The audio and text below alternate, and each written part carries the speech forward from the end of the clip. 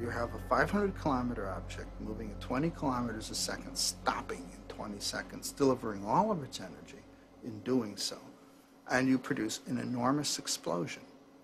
The amount of energy that is released in this event is more than enough to evaporate the world's oceans. A massive asteroid from outer space heads straight for Earth. It's as large as the one that impacted over 4 billion years ago.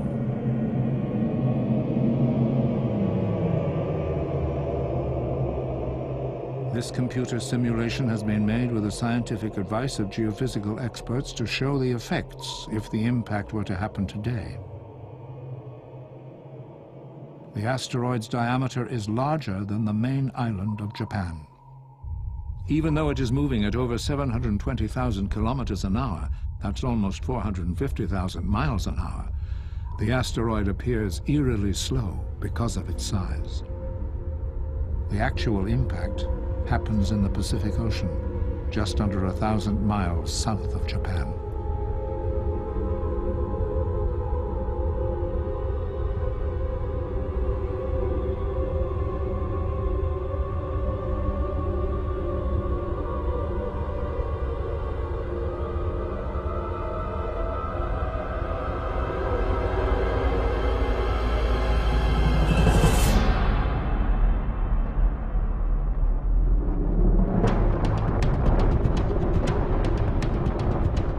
The crust of the Earth is peeled away like an orange skin by what is called the crest tsunami. Even the deepest part of the Pacific Ocean looks like a thin film.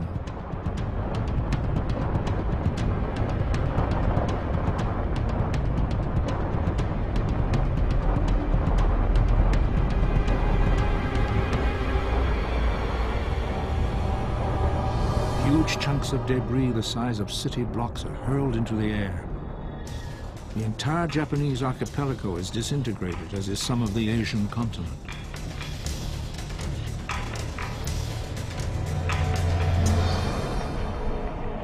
The shattered remains are hurled out into space way beyond the atmosphere to bombard the Earth with deadly intent when they re-enter.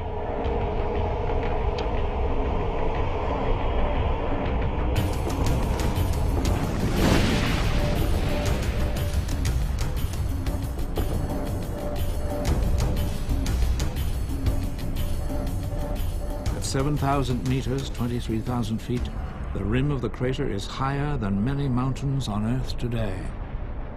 The size of the crater would be a distance of 2,500 miles or 4,000 kilometers. And this is just the start. When an asteroid hits the surface of the Earth, the material is heated up to temperatures that get up to the point of, say, 4,000 to 6,000 degrees centigrade. This is as hot as the surface of the sun. When an impact hits, it's not just the crater that forms, it's not just the area where the impact occurred. It's all the heating that's created in the atmosphere and around it. So heat really is the killer.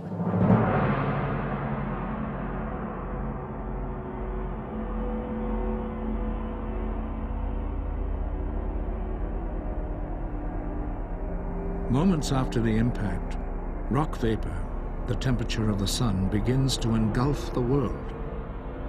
Could any life at all survive this impact?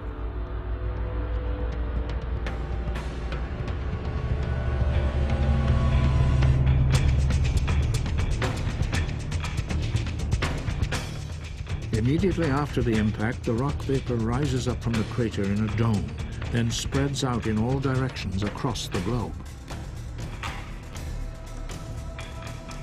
3 hours after the impact south of Japan, the expanding wall of vaporized rock reaches the mountains of the Himalayas. The perpetual snows are instantly evaporated.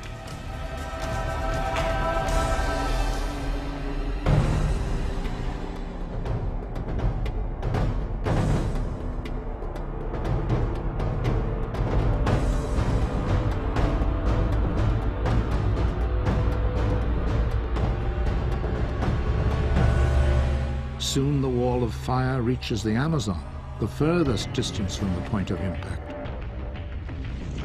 The forest spontaneously combusts even before the rock vapor arrives.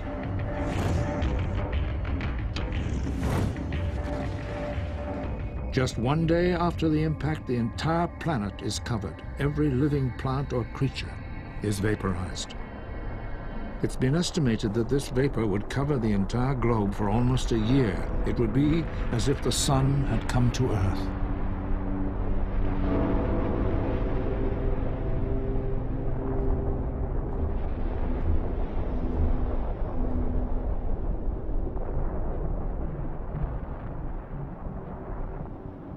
The ocean would start to bubble and boil, and as the water evaporates, the oceans would drop at the rate of 5 centimeters or 2 inches every second. Even the salt deposited on the ocean floor vaporizes, and then the very bottom of the sea melts. Nothing is left untouched.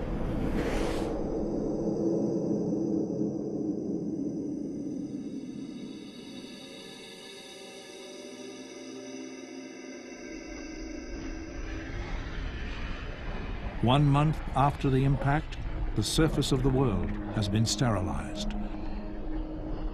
The oceans have vanished. All that remains is the superheated bedrock.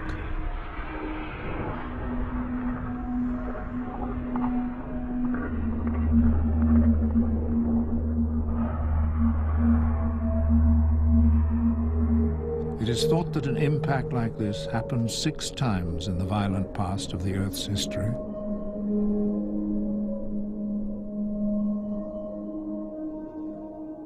If there was life, it was assumed that it too would have been wiped out, only to begin again.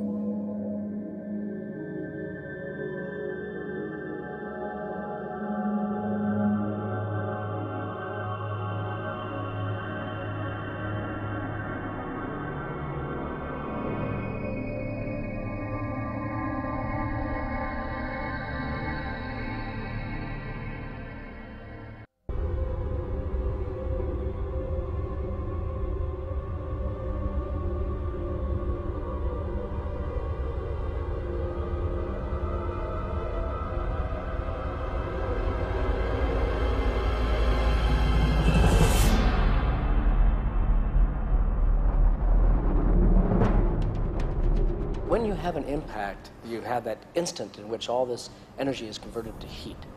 But that's only part of it. You then have the vapor that expands and heats up the atmosphere as well.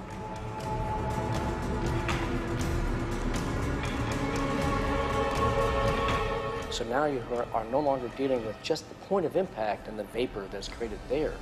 You now have material that's expanding. Eventually, some of that material is expanding and goes out of the atmosphere of the Earth, then comes back down. During the time when it comes back down, it's generating more radiation, so that you have the heat of the impact, then you have the material, the vapor that heats the atmosphere, then you have ejecta that returns to the surface of the Earth. And as it goes through the atmosphere, it will create enough energy to literally fry, completely combust any living organism that would exist.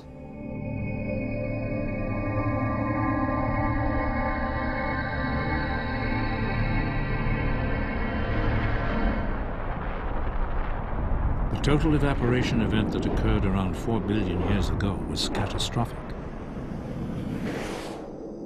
Water as well as salt deposited on the ocean floor evaporated.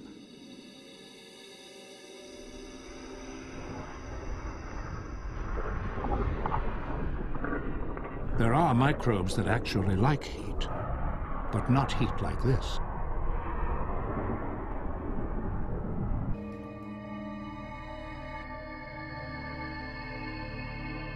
Immediately after the impact, the planet would have looked like a fireball.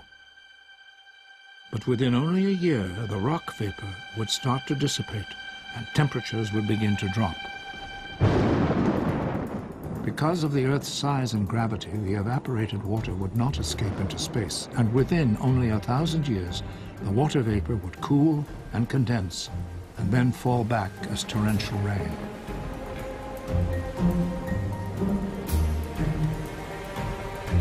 Once again, the oceans would start to fill.